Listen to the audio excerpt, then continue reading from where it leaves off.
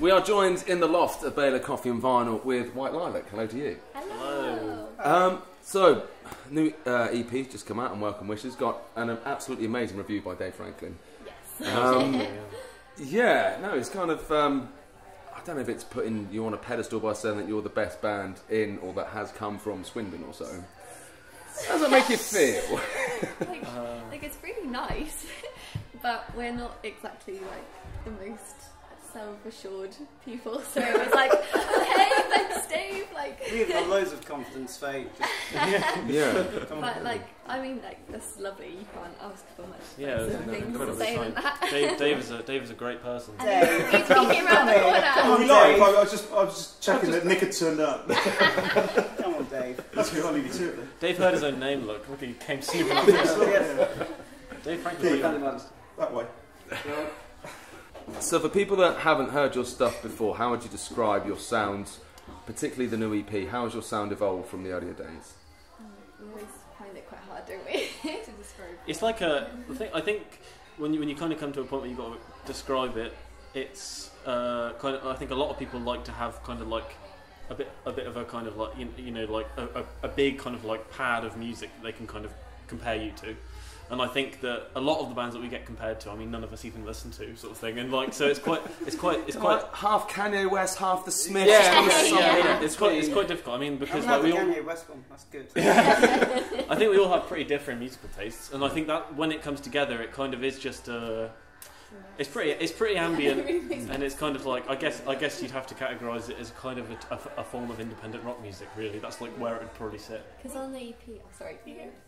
I was going to say the EP, like, it's like a roller coaster around a bunch of different things, really. Like, I would say that you could put like an all over-encompassing thing for the whole EP. And I mean, like in particular, we'd like to. yeah, exactly. I mean, like it'd be lovely to just get a word and just feel like that's what we are. And we've thought about it. We've had the conversation, and in particular with the EP, I think that we now feel like that's kind of a sound that will probably advance on really quickly, and we already are. I mean, like, you know, we're kind of working out material already. You know? Yeah, like with the EP, because we all kind of wrote tracks on it, although we all have like a style of writing that does blend well together, I think you could tell, and because it was kind of the first thing that we'd done, it was kind of an experiment in a way. We didn't know what we were really going for, and it just kind of brought the songs together. I think that's the thing I like about it the most, actually, is that it's kind of like it's just a collage.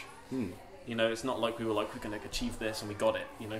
It's quite sort of all over the place. But yeah, when you listen to the EP start to finish, there are a few ups and downs. Was that just kind of, it just organically happened? Or was that the kind of the intention to give, almost to appeal to a bigger audience as possible, just so people that are fans of different kind of genres, everyone can take something away from it? It was a happy byproduct, really. Yeah, it was like a happy accident. Just one of them things. Yeah, exactly. I think it's we kind of did we become a bit aware of what we were doing at some point. I think we did. We structured the EP itself, like the songs that we had. We tried to make it as much of a... Yeah, but we did actually think about it in terms of how we were going to lay out the songs. It's just then when it actually came to recording the songs, it was kind of experimented quite a bit. So I don't know, maybe it's not quite as fluid as we. So, for example, like with like Swing Under, I mean, for a completely out of the hat example, I mean, we had no idea how that was going to sound, because when we came to work, because we would happily be at a point where we could all come together and practice and say, okay, we know exactly what our music's going to sound like. Let's put us in a studio with someone and record all the songs. But a year ago, when we started recording it, we weren't at that point.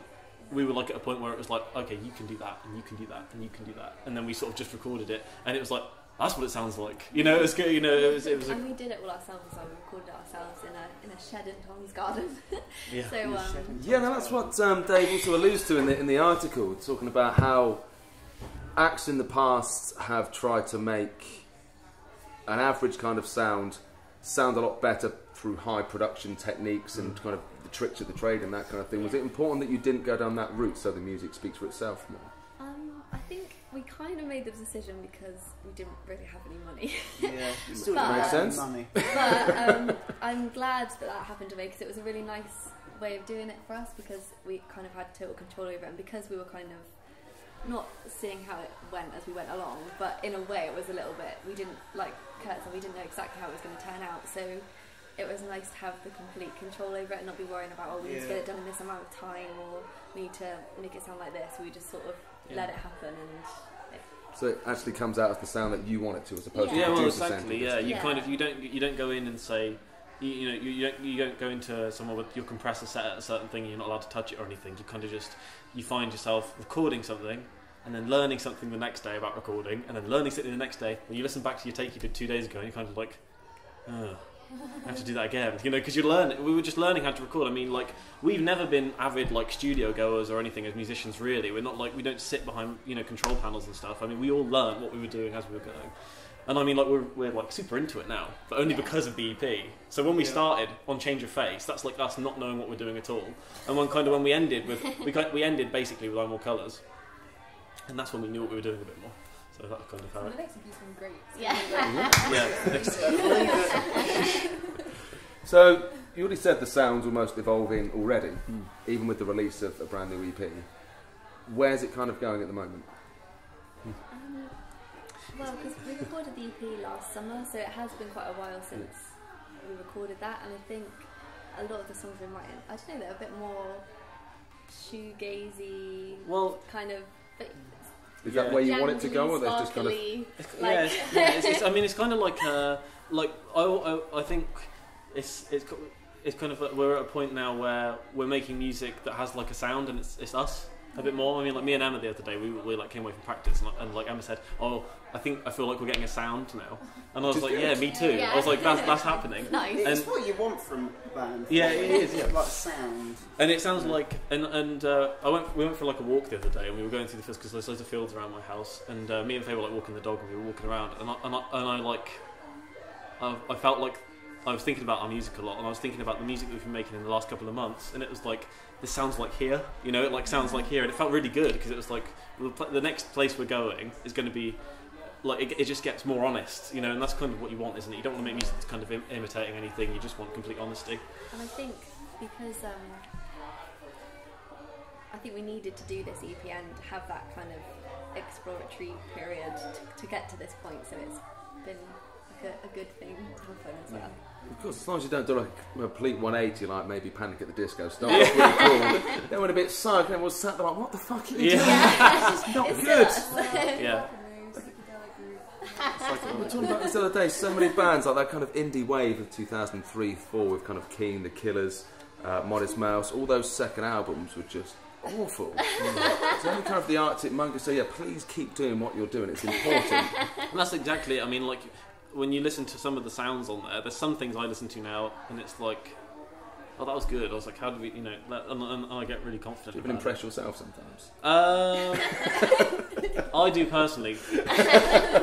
No, but I mean, I like to listen back to it, and I'll be like, oh god, it's not so good, it's not so good, it's not so good. And then I'll put it on, I'll listen to it, I'll be like, yeah, okay, I'm not happy with it. And then as long as we're constantly kind of like moving with it instead of away from it. I mean, like I don't like it when you kind of put on like you said, a second album, and it's like, what? That's not even the same person. Yeah, you fall in love with a band for a reason, or a musician for a reason. So if they suddenly are just like, actually, I'm going to do this, and there's no hints of the first where they came from, it's kind of like, I really liked it. Because obviously everyone's going to progress, and that's a natural part of just everything. It's kind of understandable. Obviously, you get different influences, but I think if you do have a massive success, the talks of kind of The Killers, that kind of neck of the woods or so, kind of understandable. I think at the same time, you almost slapping your audience in the face, the people that came to all of your gigs, that bought your records, put their posters up on the walls and everything else. I don't know if hardcore fans would accept if you guys just went straight up gangster rap or not. They might do. Maybe in a couple of years that'll happen, but the slow evolution.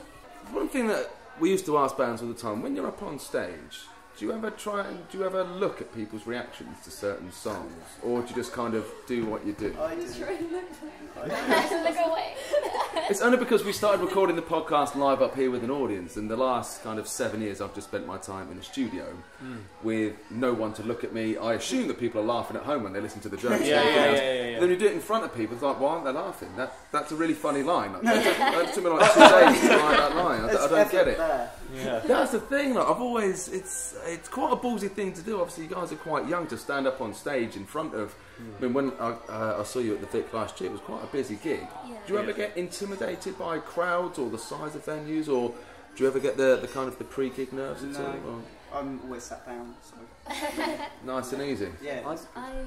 I get quite nervous, but I think I just don't. I just look at the floor until about a few songs in, and then I start looking out and seeing if. Slowly look up Yeah. song after song, and we're done. Yeah. I think I get pretty nervous because I just want everyone to get the right impression, and then if I don't, and then if I look out into the crowd, maybe like once or twice, and when I do, it's usually quite awkward eye contact. Yeah, and it is hard sometimes because I think like we're all quite similar that way, but I know personally every song I've ever written has been about something really personal, and it's always been about something that's happened to me.